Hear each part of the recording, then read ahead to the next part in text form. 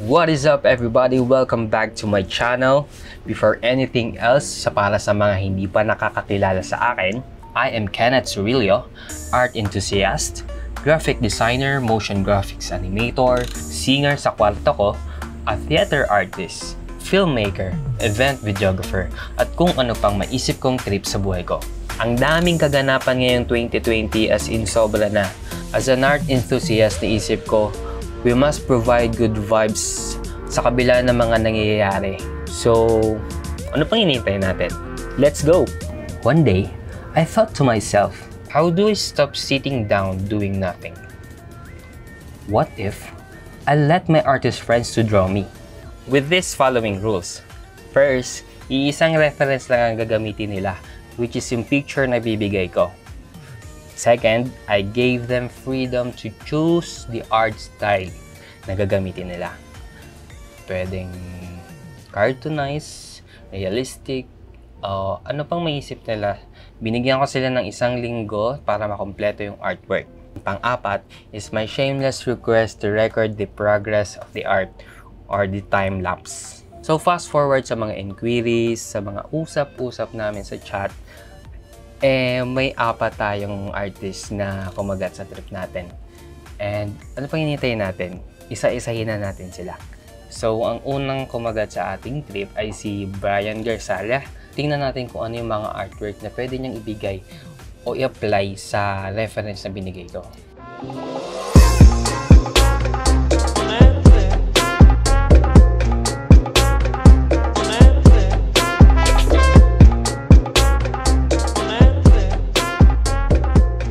So makikita nyo dito sa traditional art niya is more online art and may watercolor yung ginagamit niya na pangkulay, and then pen, yung texture nung feel or yung feel is parang paper like pa rin, ganun.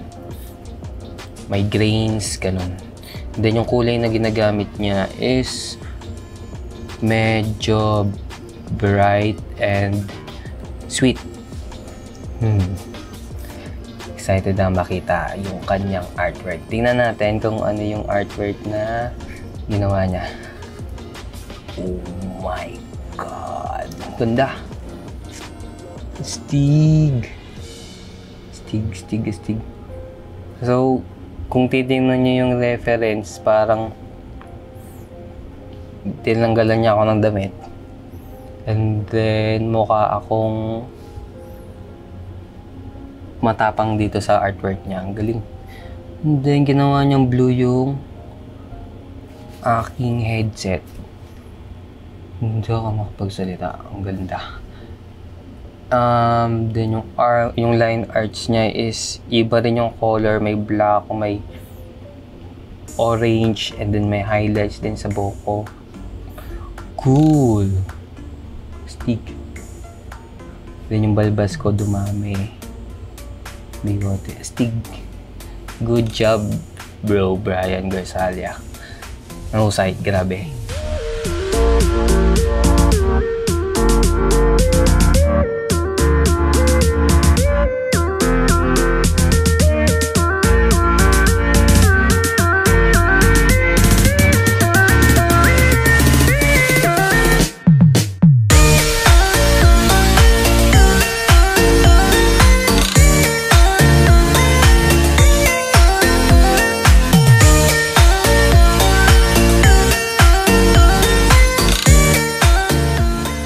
Cool. Astig, bro. Yan. So, ang ganda. Salamat. So, let's move on to our second artist. And he is Deleon. Tingnan natin yung mga artworks niya.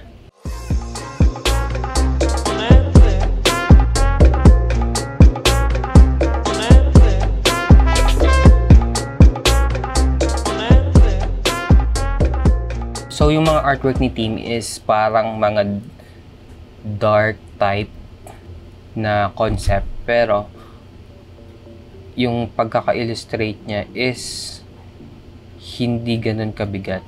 Parang may halong may halong fashion, may halong fantasy, parang ganyan. Astig. Ang ganda ng anatomy niya. Galing, ang ganda ng mga execution niya sa mga artworks niya.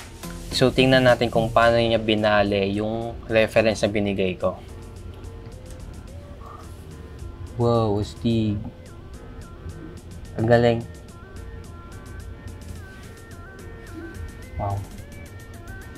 So, nakikita ko dito parang in-include niya yung mga pinaggagawa ko sa buhay. Nakalagay na heart, tapos nakatusok yung kutsilyo ba to?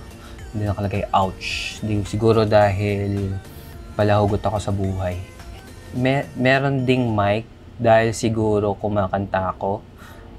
And then, meron ding headset. Yung headset na nakalagay dito, nilagay niya sa gilid. Cool. Stig. And then, meron sa bibig, may notes. And then, may tigers. May icon ng film. Ano ba to? Hindi ko alam kung ano to. Lumang version nila kasi ito ng camera. Pero ang ganda.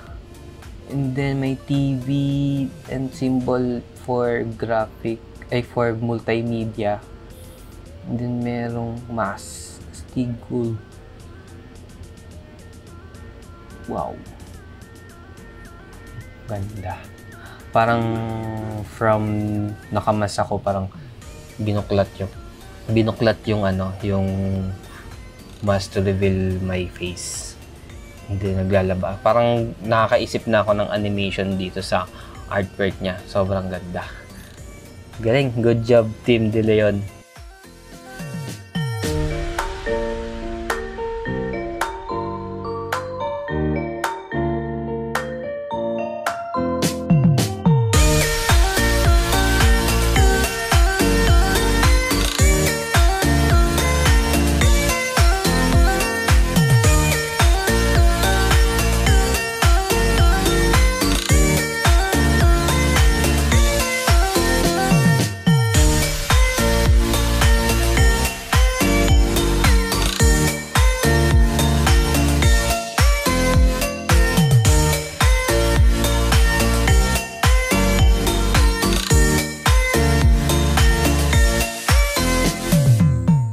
So that's it for Team Deleon. Sobrang ganda ng artwork mo, Team Deleon.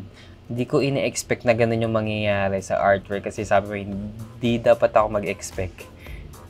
So, ayun, nagulat ako. Ganda. So, proceed tayo sa pangatlo nating artist. Nagngangalang Carlo Ramos.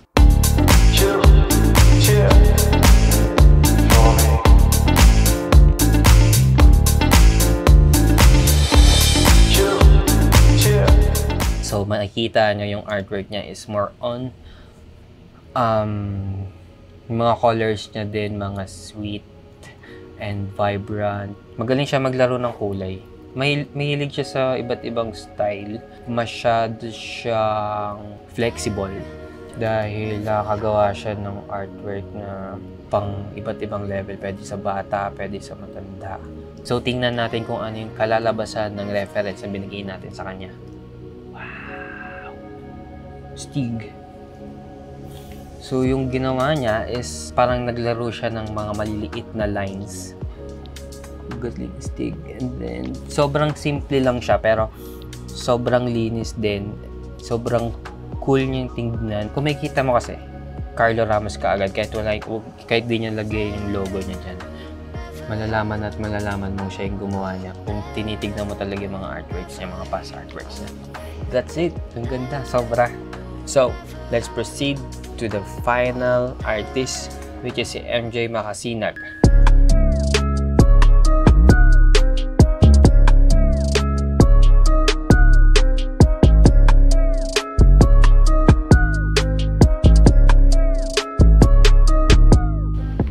So, ang artwork ni Macasinag, makikita nyo, sobrang detailed ng mga gawa niya at hindi lang siya basta-basta. Magaling siya sa hair, sa skin tone, sa highlights, sa shadows, lahat. Magaling siya lahat. So, tingnan na natin kung ano yung magiging kalalabasan nung binigay nating reference. Let us see. Wow, wow, wow, wow, wow. Ganda, ang ganda, ang ganda, ang ganda. Ang ganda. May kita nyo, sobrang ganda nung pagkakagawa niya. May kita mo kung saan yung highlights talaga. Magaling talaga si MJ. Wala masabi. Yung buhok ko, nag-iba yung kulay, pero ang ganda ng color combination. And then, nagkaroon ng spark sa headset ko. Ang galing. Sobrang detailed niya. Tapos parang lumaki yung katawan ko dito. And then, lumbalbas, sobrang ganda ng details.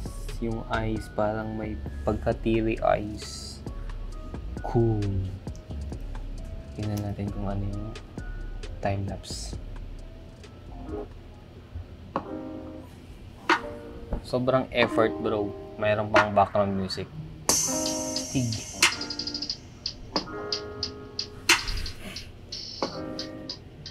Parang may iyak ako. Head ako lang.